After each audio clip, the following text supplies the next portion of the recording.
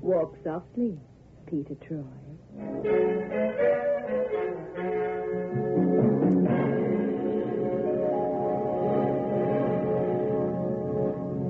And now, Peter Troy investigates the repentant redhead.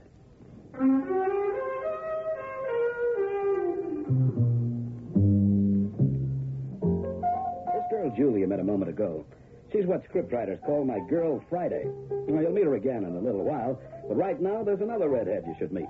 Her name is Janine. Ah, Janine. Here's tranquility for you. I think of her and I see a serene picture of complete peace and tranquility. You beast! You double-crossing, mealy-mouthed, philandering beast! If you see what I mean. I hate you. Now, Janine. And I never want to see you again. Now, darling. And don't darling me, Steve Rennick. But you don't... What's the names of the girls? There's no one but you, beautiful. And go easy on the glassware, will you? She was here and not so long ago. I can still smell her perfume. Well... I could kill you. Oh, my public would hate you for that. Steve Rennick, the poor man Steinbeck. You're as corny and false as the hero of your own books. Now, honey, let's have a little respect. I don't know why I'm so crazy about you. Then, June. I could kill you, Steve. Maybe one day I will. Honey buns and homicide don't mix. Go put some powder on your nose and I'll take you out to dinner. Steve. Go on now. I'll phone for a reservation at Oronino's. Pink champagne and your sort of music. This? He just twists me around his little finger. Steve! Steve, what happened? Steve, That gun on the floor. Janine, don't touch it. I'll get a doctor. Too late. Honey buns and homicide, baby. Honey buns and homicide. Steve. Hey, what's going on in there? I had a shot. Mr. Rennick, are you all... Hey, what happened? What have you done? Nothing. Nothing. Mr. Rennick's lying there like that, and you're holding a gun, and you say you've done nothing?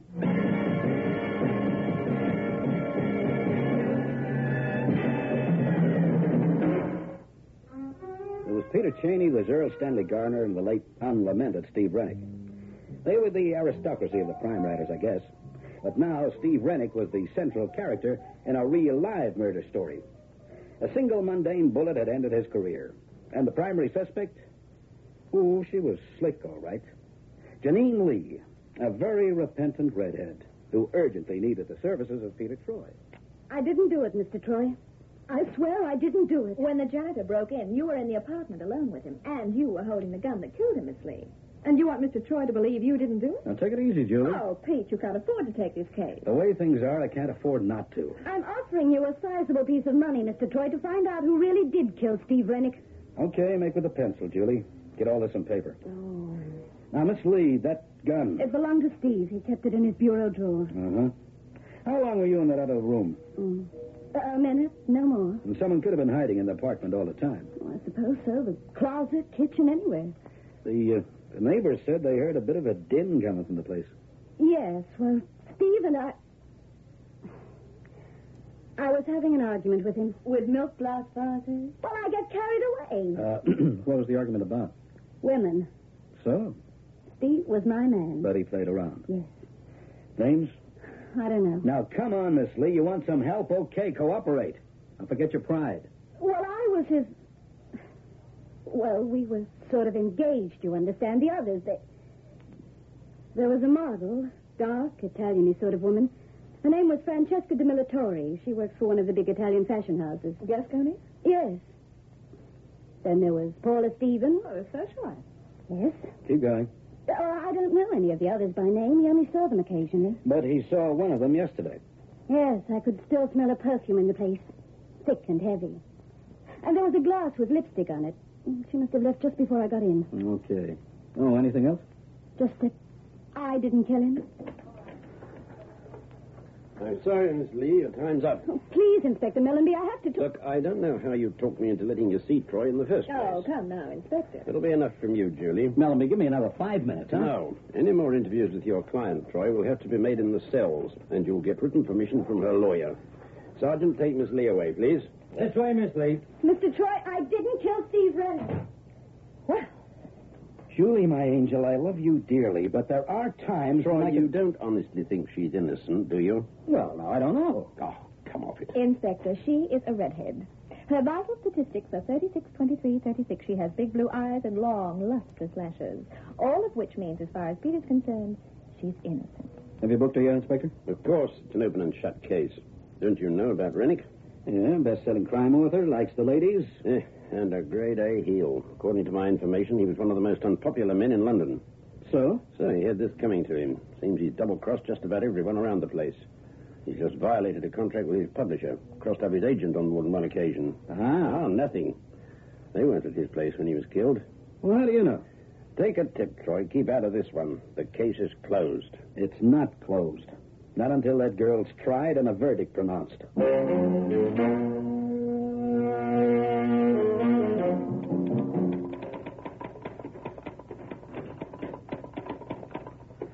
Can I help you? I'd like to speak to Mr. Troy, please. Hmm? My name's Melissa Morgan. I'm the director of the Morgan Publishing Company. Oh. Well, don't look so startled. I'm sorry, Miss Morgan. It's just that, well, frankly, I can't visualize you sitting behind a company director's desk. That's unfortunate.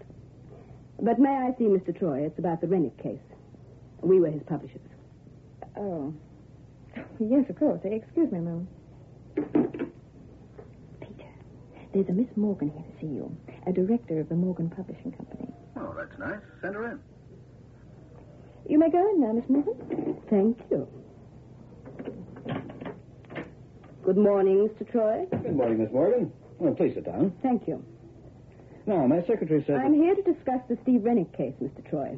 Oh? We published his novels, you know. Ah. We're all very sorry to hear of his death, but I'll bet you were. I beg your pardon. Oh, forgive me, Miss Morgan. I've been a private investigator a long time. It makes you cynical, you know? I don't understand. I'm investigating the case on behalf of Miss Janine Lee. Yes, I know that. I've been making a lot of inquiries. And I heard that Steve Rennick was about to drop the Morgan Publishing Company, so? which means you'd have lost the residual rights to his novels. That would have meant a loss of about £250,000 to the Morgan Publishing Company over the years. When my father founded this company, Mr. Troy... It was nothing. It still is nothing without Steve Rennick's novels. £250,000, Miss Morgan. Makes you think, doesn't it? Of what? Of motive for murder. Janine Lee killed Steve. No, I'm not saying he didn't deserve to die, and I'm not saying she didn't have a motive. Then what are you saying? Steve's dead, and she killed him. Let the matter rest there. Don't go digging around for any other motives, Mr. Troy. None exist. Well, now, I'd like proof of that. The police are satisfied. You should be, too. And if I'm not? Do you take a delight in courting trouble, Mr. Troy? Oh. Now, that sounds like a veiled threat to me. Well, I'll unveil it.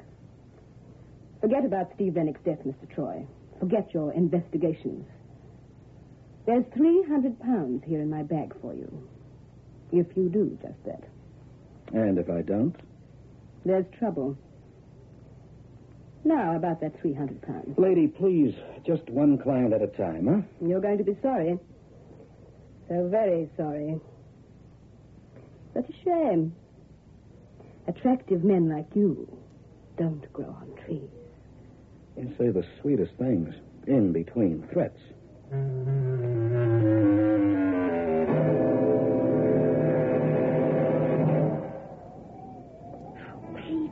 can't stand heights, and I'm darn sure this fire escape isn't safe. Now, just hold tight, Julie. I'll have this window open in a minute. There's a law against this, you know. It's called breaking and entering. So there's a law. And I have to get inside Rennick's apartment. Why? Got it. Come on, honey, but inside. Oh, they could have warned me about this. I wouldn't have worn a tight skirt. Well, I like tight skirts. There is a front door, you know. Uh-huh. There's also a couple of big gendarmes watching it. That I find significant. Torch? He lived high and wild, didn't he? A real wolf slayer if I ever saw one. Somewhere here, there's the answer. May I remind you that the police think they've already got it? So impressed me. And they're bound to have searched this place. Yeah. What would they have been searching for?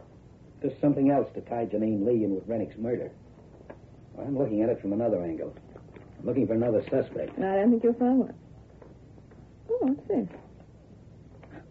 Draft of this next novel, half of it anyway. Hasn't finished it. Oh, when you look at the title, Honey Buns and Homicide. There's only up to page 148 here. 149's here in the typewriter. Peter, this manuscript smells of perfume. And it's not Janine's brand either. It's thick and heavy. Oh, that's interesting. It wasn't Melissa's either. Exactly how many women are there mixed up in this case? Rennick must have collected them like other men collect stamps. Yeah, look at this typing. What's the matter with it? Look at the line I just typed. And look at the typing on the rest of the page. They're different. The manuscript isn't being typed on this machine at all. Julie, my girl, you've earned a bonus. Now settle for last week's salary. Visitors. Douse the torch. Someone's at the window coming in on the fire escape. We must have started somehow. Can you see who it is? Not a darn thing. Keep down. What the devil? Wait. There's petrol they're spraying around. Okay, I think it's time we... They're turning fire. And they're getting away, too. Oh, Peter, we're trapped. The flames are all around the window. The front door, come on. Torch. Oh, I've dropped it. Well, this way, the front door's over here. Julie. The door's locked. Of course. Police have sealed off the apartment.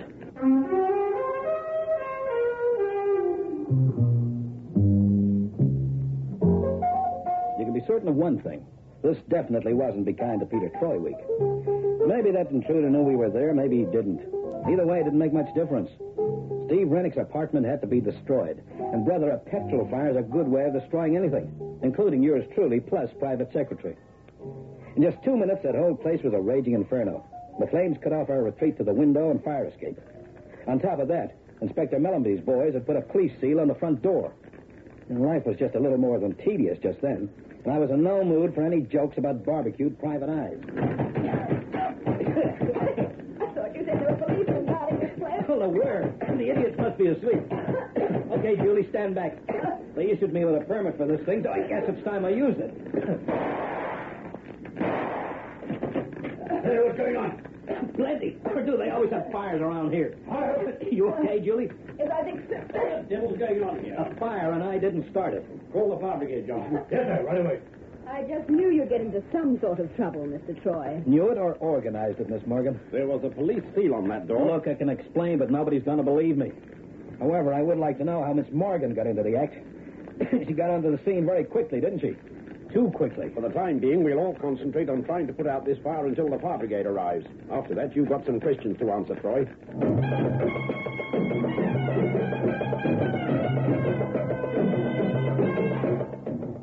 You expect me to believe a cock and bull story like that, Troy? Yes. It happens to be the truth. This intruder of yours, was it male or female? I couldn't tell. The room was in darkness. Anyway, they didn't actually come into the room, Inspector. Just shoved up the window and poured petrol over the carpet. Well, I don't think there was any intruder. I think this is all a figment of their very fertile imagination. Now, don't you start. I'd still like to know what you were doing on the scene, Miss Morgan. She was with me, Troy. She'd requested permission to get Rennick's half-finished manuscript. Honey Buns and Homicide. What's that? Well, that was the title of it. Just a minute. Oh, something wrong? I don't know. Just a minute. Yes, listen to this. This is a copy of Janine Lee's statement after we arrested her. Steve Rennick's last words were, "Too late, honey buns and homicide, baby. Honey buns and homicide." Well, he must have been some egotist to mention the name of his book and his dying breath. Miss Morgan, what do you intend to do with the manuscript? Half a book isn't much use to anyone, is it? We'll have one of our staff writers finish it. Staff writers? Oh, you employ staff writers? Well, there are a couple of people we can call on. Either of them worked for Steve Rennick before? Yes, one of the proofreaders. A girl? Troy, I don't Just a minute, Inspector. There's a reason for this, believe me. One of them's a girl, Miss Morgan? Yes. Name? Well, Miss Morgan? Helen Fremont. She used to do a lot of secretarial work for Steve, too. Inspector, I suggest we go talk to the lady. May I remind you that you're under arrest? Okay, but I've got a hunch. I don't give a hoot about your hunches. Oh, come now, Inspector. You know about Pete and his hunches.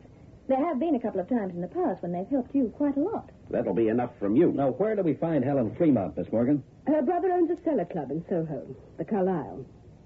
She spends a lot of time there.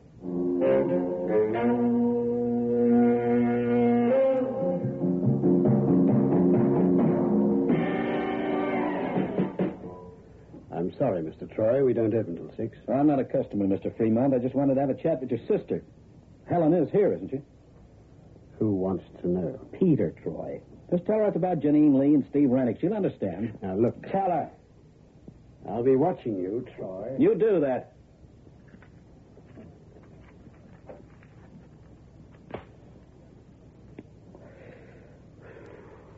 You wanted to see me, Mr. Troy? If you're Helen Fremont. I am. You know what I like about this case? It's just oozing with pulchritude. You know what pulchritude means? It means feminine glamour. Then, of course, you know what the word means. After all, you're a writer, aren't you? Hardly. Oh, but I hear different. What do you want? The truth. I found it's an elusive thing. Much more elusive than that perfume you're wearing. What are you driving at, Mr. Troy? Didn't anyone ever tell you about that perfume, Helen? It doesn't become you at all. It's too, thick and heavy. And it's like a trademark. What do you mean? Rennick's apartment reeked of it the night he was killed. The manuscript of his half-finished novel reeks of it, too. What are you talking about? Honey buns and homicide. And I don't mean the title of his book, either. Hurry? Trouble? I think there's going to be. You'd better tell that fella to keep away from me. I don't like his face. I'm liable to want to change the shape of it. Why, you... If you see what I mean. You want to get away with it? No, Harry, we don't want any trouble. Yeah, but... What do you want with me, Troy? Confession. This isn't a joke, Miss Fremont. You killed Steve Rennick. Did I? Tell me about it. First, I'll tell you this. Steve Rennick was no writer. In his whole life, he only wrote one book, the first one. It caught the public's eye, and it was a bestseller. But he couldn't maintain the standard. Well, his name was made, but he just didn't have the talent to write another novel. Then who wrote the others? You did. You were his ghostwriter. Oh, don't deny it. Melissa Morgan spilled the beans down at Scotland Yard. All right, so I won't deny it. I wrote all Steve's books after that first one. But that doesn't mean I killed him. Doesn't it? All right. Let's look at the facts for a minute. Now, it had to be someone who knew their way around Steve's apartment. Someone who knew where everything was kept. His gun, for instance. Just before you pulled that stunt with the petrol and matches, I was searching his apartment. Now, he kept his gun in his bureau drawer. And it was locked. So? So, apart from Steve, only one other person would have the key to that drawer. The girl who was not only his ghostwriter, but his part-time secretary. You. That's not evidence. Now, coming back to that fire. Now, the person who broke in through that window didn't even use a torch, and the room was pitch black. Therefore, the intruder knew her way around, knew where every stick of furniture was. You. You're the one that fits. And then we come to the reason behind the fire. Oh, yes, the fire. Tell me about that, Mr. Troy. That manuscript beside Rennick's typewriter was written on another machine. Now, that's logical, isn't it? Of course. As I wrote the books, it's obvious that the manuscripts would be written on my own machine. Right. Page 149 was in the roller of his machine. He always kept the last page in his typewriter so that any visitor would assume he was working on it. Oh, that's so. But then again, on the sideboard next to the front door, we found the remains of some more of the manuscript. Yes, ma'am. Pages 150 to 163. So? You dropped those pages into him the day before yesterday. Just a few seconds before you pulled the trigger and killed him. You're crazy. He couldn't do the usual routine of slipping the last page into his machine. Because he was dead. You can prove all this. Oh, I don't have to. Now, the police are going to look after that part of it. But I haven't finished yet, either. We still have to find a motive, don't we? And can you? Well, I can try. How does this fit? There was something else in that apartment which had to be destroyed. The original manuscript of Steve Rennick's very first novel. The one he wrote himself. And why did that have to be destroyed? Because he wrote a dedication on the front page, didn't he? It read, "For Helen, my devoted wife." And that's you, isn't it? No. You're making a mistake. That's why you tolerated him stealing all your glory. You had to do it. His publishers wanted it that way, didn't they? And they still want it that way. Because by now, Steve Rennick's name sells his novels just as much as their plot lines. But you'd had enough of them, hadn't you? You don't know what it was like. No one could know. Janine Lee? That was the one he was falling in love with. The others didn't count. They were nothing. But Janine Lee. Yes, I killed Steve, and I'd do it again. Okay, Troy. So now you've got the story. I sure have, Buster. But you're not going to live to repeat any of what you just found out. Harry, don't be a fool. Put away that Out of the way, Helen. Steve got everything he deserved. And now this nosy Drop private... that gun, Fremont. Why, you... Please drop that gun.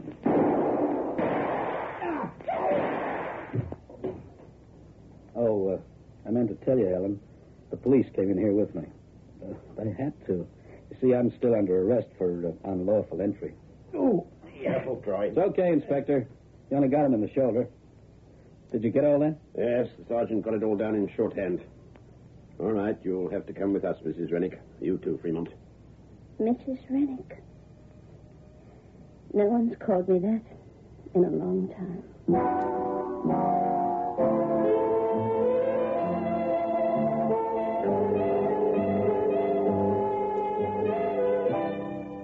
Just to tie up the ends for you, Helen was in Steve's apartment all the time.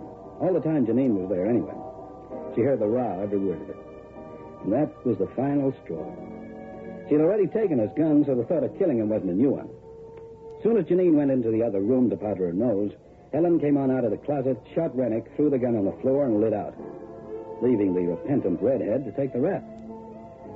As for the fire, well, it was the only way she could get rid of that evidence without attracting suspicion to herself. And as for Melissa Morgan, well, she wanted the secret kept. Her company had too much at stake. She wasn't at all keen on having me delving around looking for the truth. I was bound to find out about Helen Rennick being Steve's ghost. Well, what with ghosts and gals and honey buns and homicide, it was quite a case, wasn't it?